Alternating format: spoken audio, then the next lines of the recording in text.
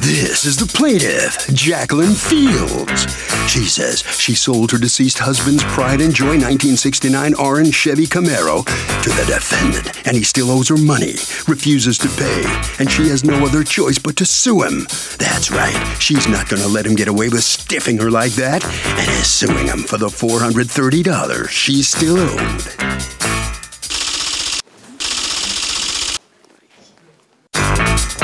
This is the defendant, Joseph Allen.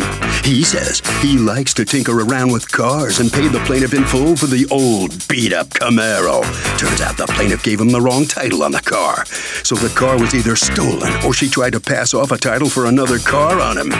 He has no idea why this woman's suing him because she got her money. He had to give the car to someone else, and he owes her a big nothing. Thank you very much. He's accused of cheating a woman out of her money. The defendant has filed a countersuit for $3,275, the cost of the car. All parties, please, your right hands. Welcome back to the People's Court. Next case on the docket. The plaintiff sold her deceased husband's '69 Camaro to the defendant and still hasn't gotten paid in full. But the defendant says the plaintiff gave him a wonky title. It's the case of the Chevy Chase. Thank you, Douglas. You're welcome. Jacqueline Fields, Yes. You are suing Joseph Allen for $430. You say he still owes you on the sale of a Camaro. Yes. You have a counterclaim against her for $3,275 for monies you say she owes you, such as the money you put into the car, the money you paid for the car, and money you paid for a title transfer. All right, let me hear from you first. What's going on? On September 27, 2014, I sold Mr. Allen my husband's car. It was a orange Camaro. What year? It was 69.5 70 Camaro. How much did you sell it to him for? The original price was supposed to be $15,000 until we got to the title place. Then he said he could not afford it. It got down to $500. But if you were asking 15, why would you accept 5? Well, because he gave me a whole bunch of excuses saying it wasn't worth it. He had to do all this work. Well, why don't you just find another buyer? For the sole fact that it was hot.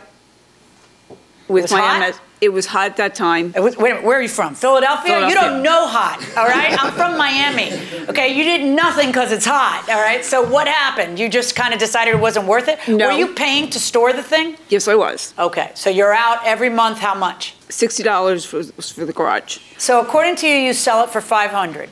And what does he pay you then?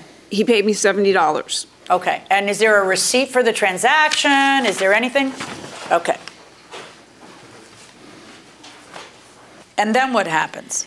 Then he stated that he would pay me the remaining once I got the title. I could not find the original title due to the fact that my husband's files were all in disarray. He said he would pay me the rest of the money once I got the title with the remaining balance of the $430. $430. Okay. Right. And then an additional $500 once the car was sold in November. He agreed the car would be done by November. And that's what he signed the paper. All right, so what have we got? Okay, I, Joe Allen, will pay Jacqueline M. Fields $5,000 when we sign over title. Why is that written ever? That was never, $5,000 was never a figure. It was either $15,000 and then it became $500.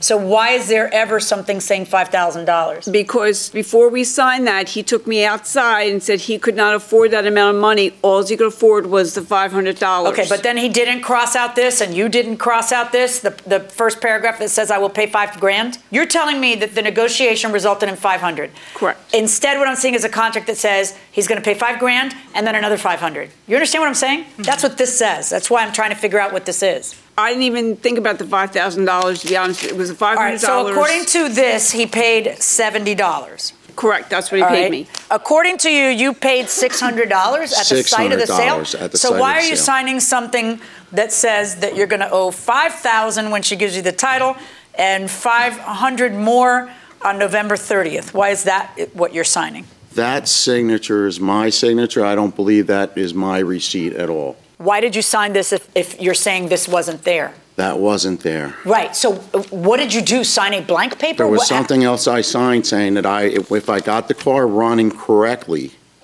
and got it restored and made money on it, that I would give no her risk to you whatsoever. You just get a 1969.5 Camaro and you get to play with it and you don't have to pay anybody anything. No, I paid. Was that the deal? No, the car was pretty beat up. I had to buy a lot of different parts. I don't care. Don't buy it. But what did you pay? According to you, you paid $600. Do you have a receipt for the $600? No, I paid. Do you have a canceled check? Not at all. Okay. I paid cash. That's the other part. Where's your receipt then? Because cash shouldn't leave this hand without a receipt going into this hand. Absolutely, I don't have one. Okay. So according to you, all he paid was $70. Correct. All right. And then what? Then he just gave you the runaround from then on after? Every time I spoke to him, he either had his apartment broken into, or his heater was broken, or he was having illnesses, or he just had one problem after another. And then at that point, when I did try to reach him, I couldn't get in touch with him. And then I had the lawyer send a letter. So in 2017, you had the lawyer send a letter to him. Correct. And in that letter, it says, you know, you owe XYZ. It says the whole story. What happened when the lawyer sent you the letter? That's not true.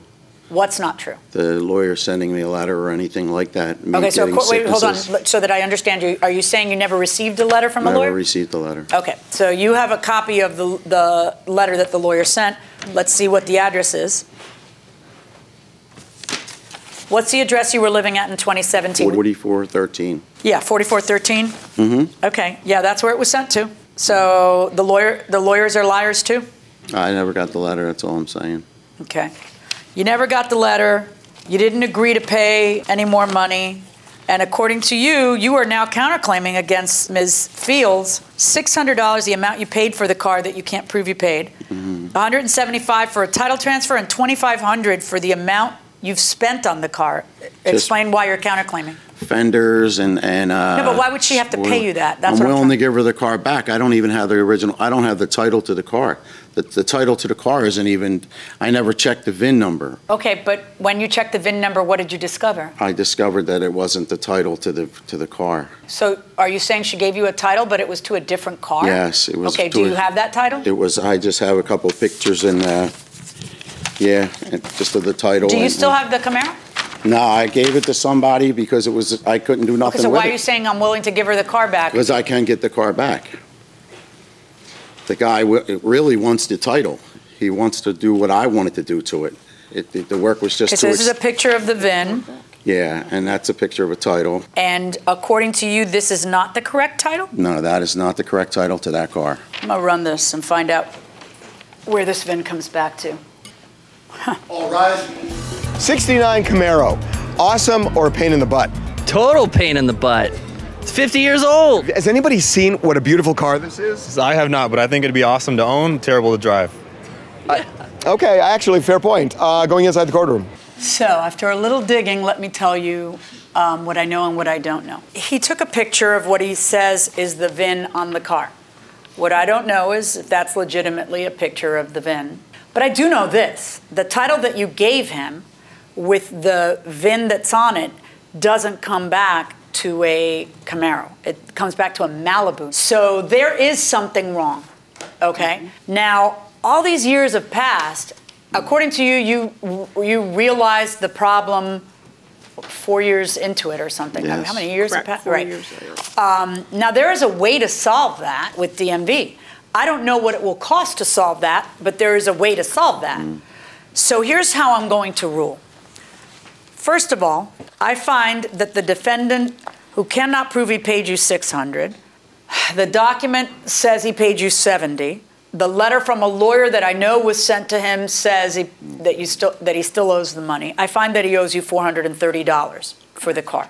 But I'm going to give the defendant 30 days to figure out and apply for good title to the car because he's entitled to that, okay? That's gonna happen with your cooperation because that's the only missing piece here would be her cooperation in order for you to get it done. And from that $430, I'm gonna deduct what it takes to get it done. And by what it takes, I mean the fee to get it done. Not gas, not mileage, not a lawyer, not anything else. Just the fee. So 30 days should be plenty of time because apparently in 4 years you didn't get it done. If you do not have proof of what you paid to get the good title so that it can be deducted, by 30 days, I'm just going to assume that it was good enough for you the way it is. Is that fair? So you get what you want and you get what you want. and what you're entitled to. So that's the only way that my clever little mind can think of to make sure everybody does what they're supposed to do. Everybody's got it? Good luck, folks. Thank you, Your Honor. So the defendant was able to supply the plaintiff with good title, so the case is closed. And for anybody who hasn't seen it, Google 69 Chevys. They are awesome.